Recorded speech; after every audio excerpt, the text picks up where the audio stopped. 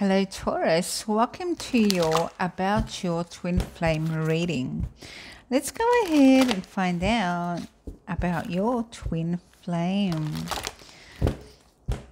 Let me know in the comments below, have you had a twin flame experience? There we go. Honor the masculine. That's just perfect because, you know, this is a divine masculine, which is the counterpart to the divine feminine, and they belong together, you know. Isn't that beautiful? And it's also not about your physical self.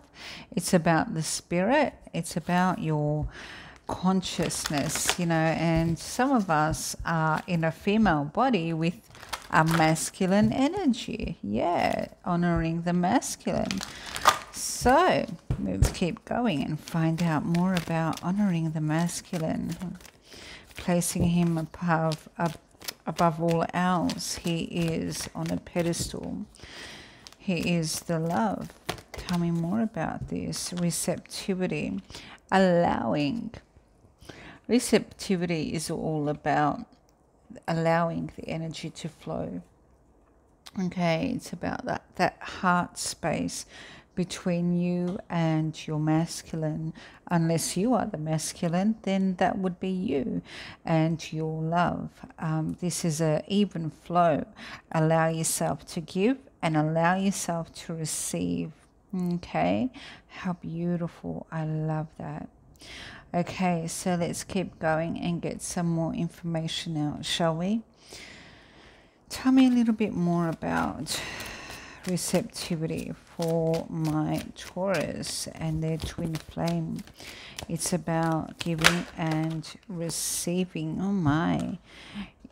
So this is all about the unity, connectedness, harmony.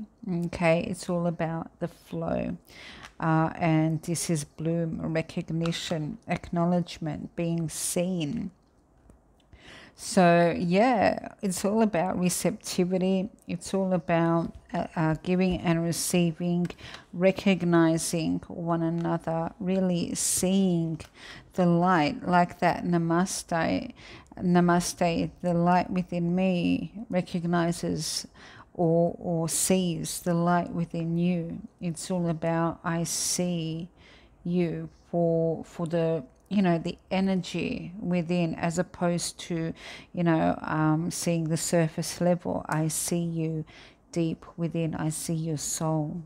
Okay, that is what this is, and you're both doing this with each other. Okay, this is about, you know, honoring the masculines, placing him on a pedestal. Now tell me more about this. Tell me more, Spirit, about the masculine.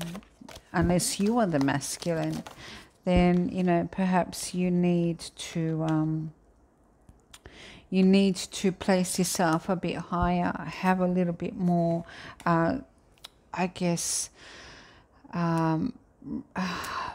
self-love, you know, place yourself higher. I've got my starseed cards here somewhere, and one of the cards are set your sights higher. Here they are. They're not starseed cards, but I feel that they are.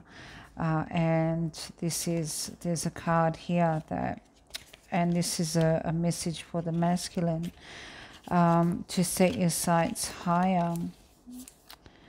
And now if it's meant to come, I'll find it.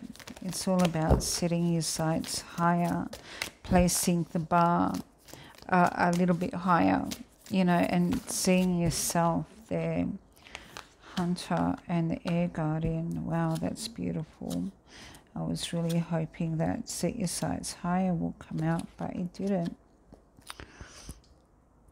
So I paused the video just so that I could find it. And with this card, love and let yourself be loved, I felt that was the same message. And we've also got to set your sights higher. And that's what I was really seeing with this for the divine masculine.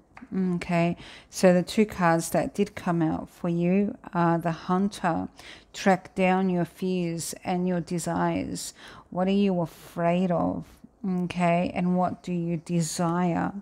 And reaching out for what you want, you know, and I guess working through your fears to get to what you want and shifting your perception.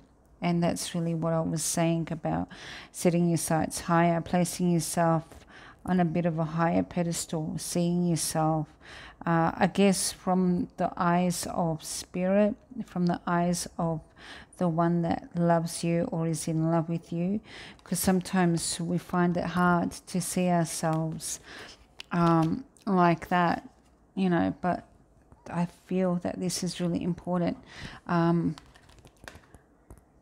Okay, for you to see yourself just that little bit more worthy of a great love. Okay, so we've got tenacity here. It's all about the loyalty and also determinedness, perhaps even a little bit stubborn. You know, some stubborn blockages, Spirit's showing me some blockages that need to be released, possibly from past hurts. Perhaps you've had a love in the past that's made you feel down, maybe even put you down, didn't have a lot of respect for you. Sometimes these energies get stuck within us and block our view from how we see each other, ourselves, and yeah, maybe even each other, but see ourselves, you know, in the mirror, a bit of body dysmorphia. We see ourselves in a way that is incorrect. We need to shift our perception so that we see ourselves clearly. Okay, and a bit of stubbornness, probably, you know, not wanting to let go of that conditioning. However, Spirit is asking you to see yourself clearly. Okay, this is about putting a mask on, and I feel this mask is on you all the time, even to yourself. Tell me more about this for my Taurus.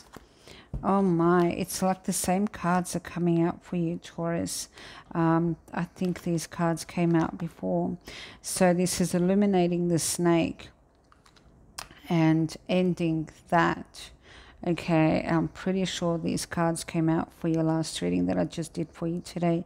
So the mask, what is hidden, that I guess perception that is incorrect of what you have about yourself. And this is all about illuminating the snake, that toxicity, those toxic thoughts, and ending that, because something beautiful is coming in, someone that has the equal give and take of love, and seeing you in a way of, oh my gosh, this person's amazing. And sometimes it's really hard for us to imagine anybody seeing us in that way. But when it comes to a twin flame, of course they do, because it goes deeper than the physical. It's about looking into each other's eyes and seeing each other's soul. And when it comes to a soul point of view, it's important to see ourselves clearly. Okay, so we have again a message which is so important, you know, because it's the same message as your last reading, so it's phenomenal. So yeah, there is a message, and there's a lot of emphasis today on the masculine. So we've got the male receives a letter about long term. Okay, this is 2 to 5 years. So it could even be, what are your goals for the next 5 years, or something along those lines that makes you think this person's for real. Tell me a little bit more about this for my Taurus and their twin flame situation, constellation. Someone that you see or hear from, sometimes you miss this person or they're missing you. A lot of sorrow because they really want the commitment. They really want the ring, okay, the I do. So we've got disappointed. Okay, a disappointed lover. Tell me more about this. Okay, because they're missing you. They're longing for you. Sometimes when we don't have a lot of self-value or have that past conditioning, we don't, I guess, feel worthy of that kind of reverence. Okay, but Spirit is saying that, you know, you have someone out there that really, really loves you, that is very much in love with you, that is longing for you. This is an invitation to go out and to meet or to have an event together. This is an invitation to go somewhere for a couple of drinks or to talk, or, you know, to hang out.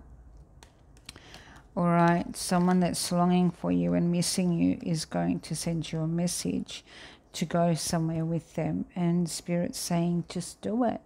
I think it's beautiful. It could very well be your twin flame. All right, Taurus, what beautiful messages for you. Pretty, you know, intense. And it goes straight to the heart, I feel, this time. If you're interested in a mini reading, they're $40. I also offer extended reading options. Check it out. In the description box below is all my info, and I send you lots of love, well wishes and blessings. Bye for now.